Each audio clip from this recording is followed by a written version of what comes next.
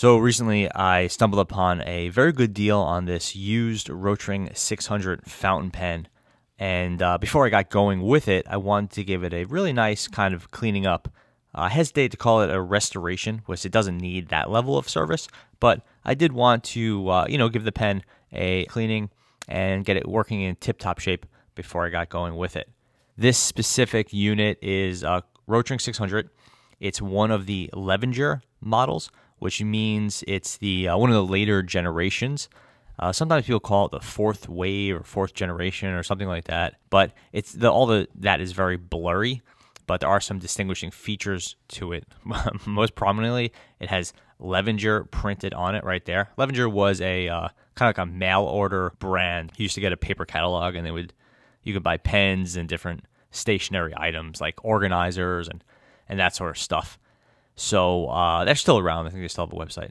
Anyway, this is the Levenger model fountain pen. This indicator here was on medium, but it can turn to the different ones that were available. Fine, extra fine.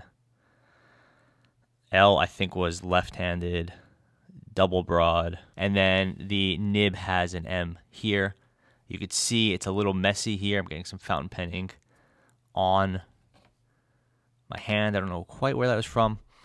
The nib here is in good shape.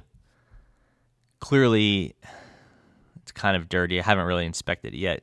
I guess this thing was put away dirty and never used. Fairly common for a used fountain pen, but seems to be in good shape. You can see here, you see that little silver thing?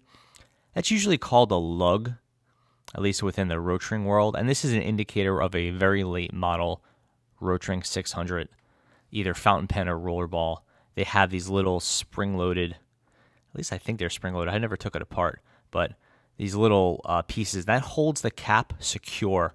Older models only use these little gear pieces to hold it on, and the gears would wear out, and then the cap wouldn't stay on.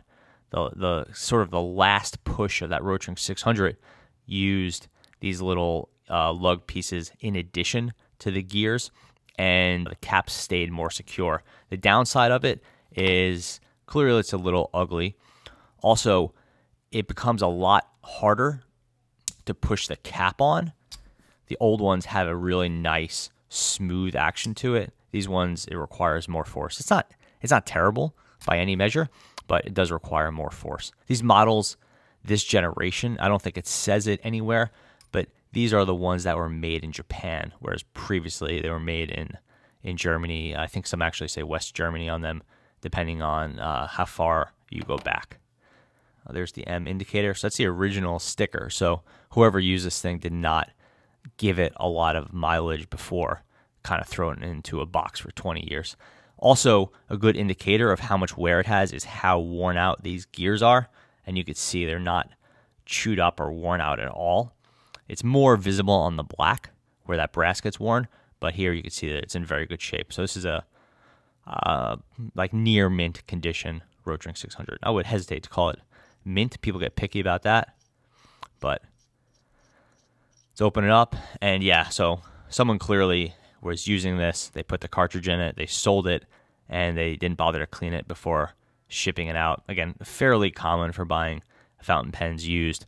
Usually you wouldn't see it on like a more of a collector type pen, like a Rotring 600, but yeah, that's fairly common. Sometimes these are, it's found in someone's drawer, and then they just sell it, or you're clearing out an estate, and they're like, what's the pen? I'll sell a pen. Maybe I'll get a couple bucks for it. So, but I think someone was using this fairly recently. But this looks to be almost sort of right, which means to me it was being used within the past, probably under the last 6 months.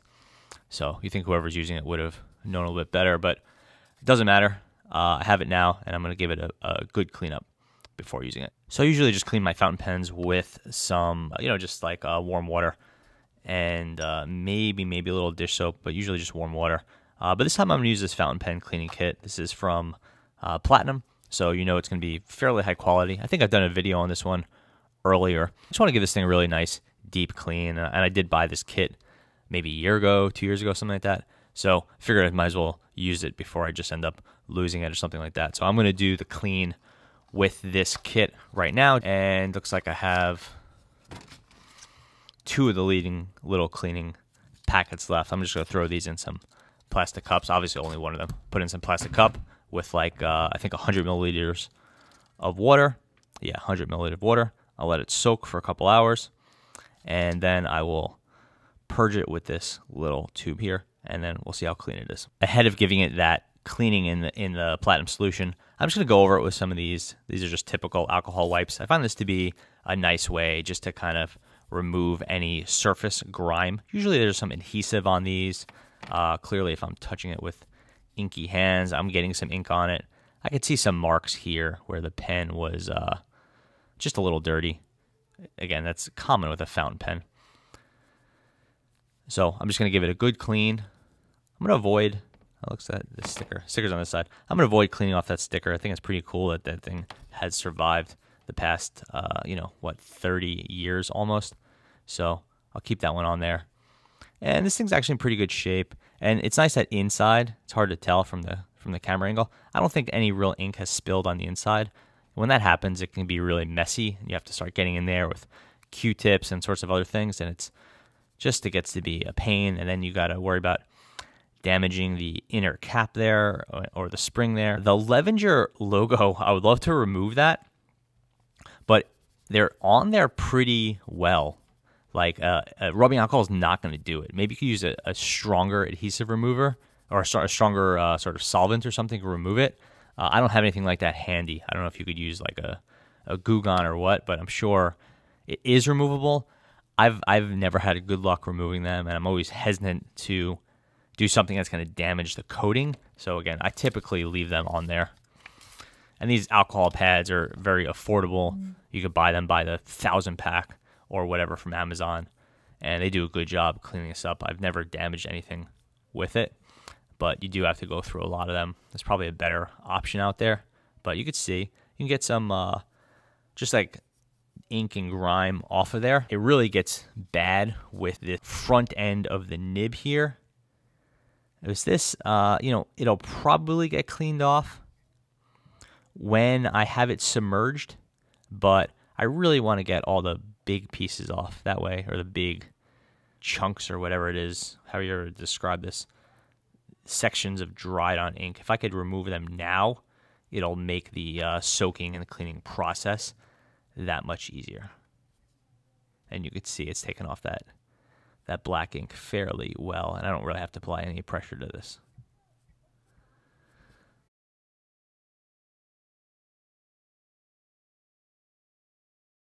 Okay, so the cleaning is done, and now I'm just doing a quick inspection of the nib unit here, and it seems to be in pretty good shape.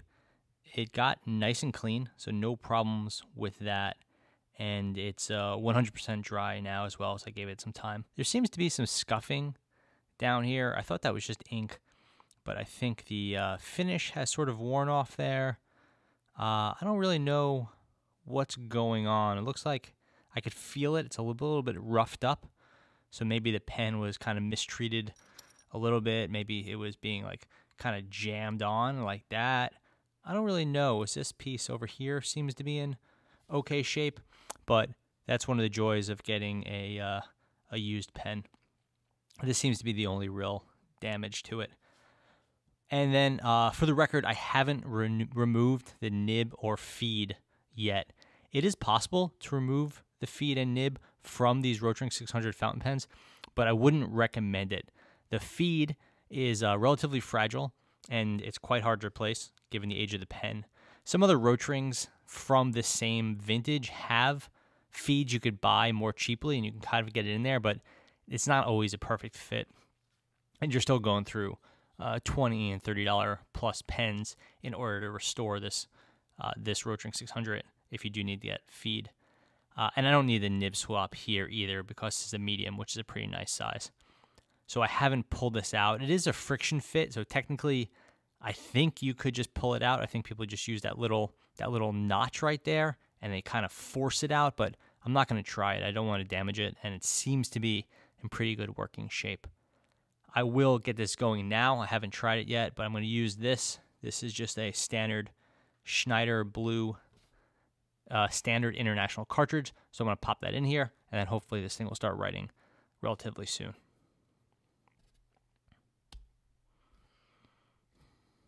So that went smoothly. That's good.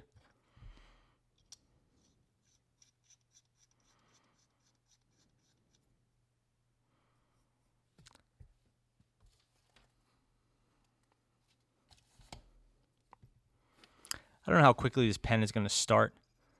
I may need a few minutes. So I'll give it a little bit and see how it goes.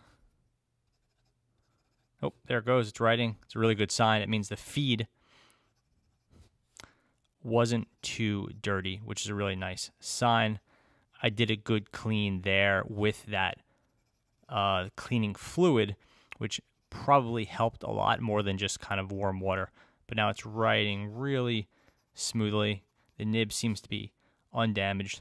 It's a very stiff nib, so you're not going to get a lot of line variation, just a little bit. But it seems to be working well. And I'm going to use this one for a few days and see how it performs. So I've been using the fountain pen for a few hours now, and it's writing well and flowing quite nicely, but I have noticed that the ink has started to sort of bleed onto or leak onto the section here. The pattern of the ink is almost like how that brass was worn down. So I'm wondering if that was maybe not from mistreatment, but maybe just over the years, the ink had been kind of getting onto the nib section right here and was actually starting to wear down or corrode the coating a little bit. It's hard to say what ink was in there and how long it sat like that, but this seems like a possibility. So it's not spitting ink or anything like that, and it's not dripping ink. There's no drops coming out.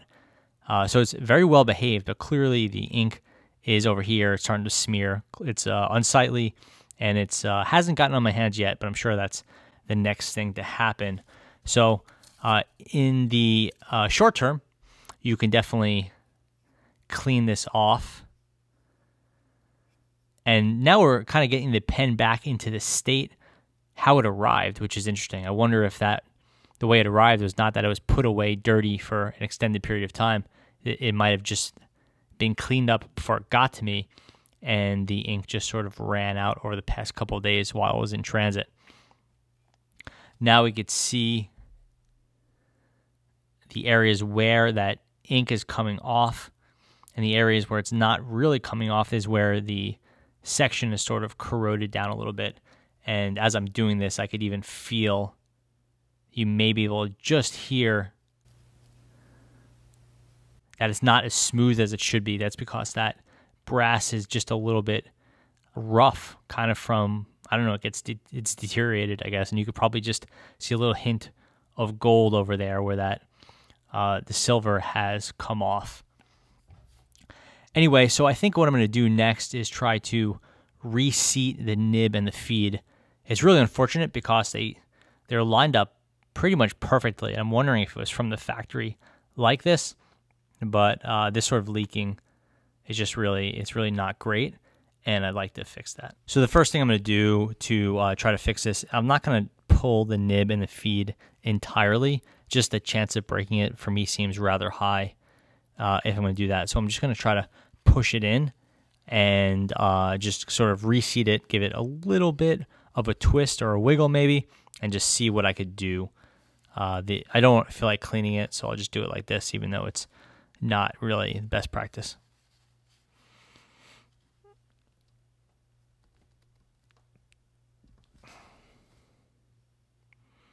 Didn't feel any movement there, but I'll try it again. And then I guess ultimately I'm just going to give it a couple more hours, probably overnight, and see, with some gentle use, if any more ink comes out there. Okay, so that was a fair bit of pressure.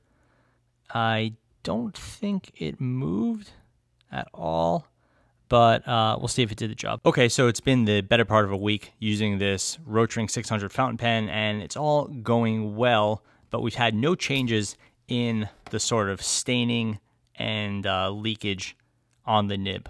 After a day or so, of leaving it on its own, this is what it's going to look like. Clearly dirty here, and some, the messiness on the nib, but it's writing nicely and it's not getting worse. There's no ink draining into here. There's no leaking, which is the most important thing. There's just some sort of, I guess, seepage or something like that happening.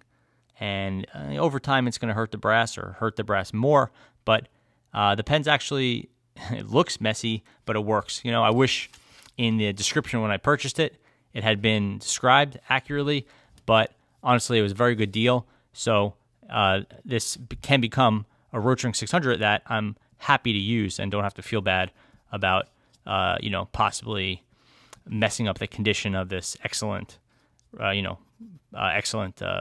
vintage fountain pen. If this thing was brand new factory condition, maybe you don't want to use it. But if it has some miles on it and it's been, damaged or whatever you want to call it, then I definitely don't have to feel bad about using it and running through its paces.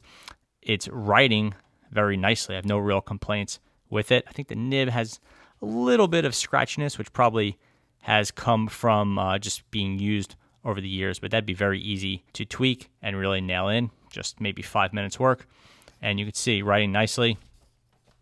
No drips. So this issue seems somewhat contained. I have cleaned it a few times over the week, and I have tried to push that feed further in, but I have pushed as hard as I'm really willing to go, and it didn't. I tested it and to see if it would come out, and it didn't come out that easily, so I gave up on pulling it. I said, you know what, it's working now.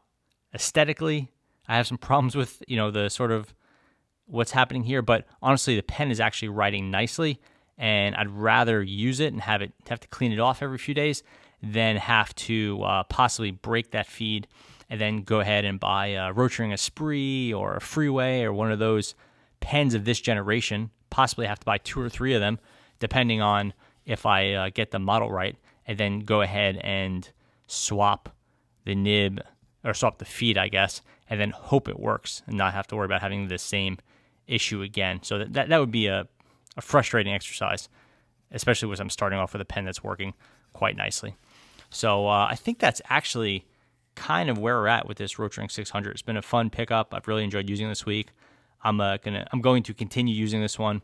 It's writing nicely. Been through a cartridge or so already, and it uses standard cartridges in it. I'm using those Schneider Blue, and I don't say I have no complaints, but it's been a lot of fun to work with, and having one of these that I could use as a daily driver again, it has been a lot of fun. So that should wrap it up with the Rotring 600 fountain pen. Thanks for watching.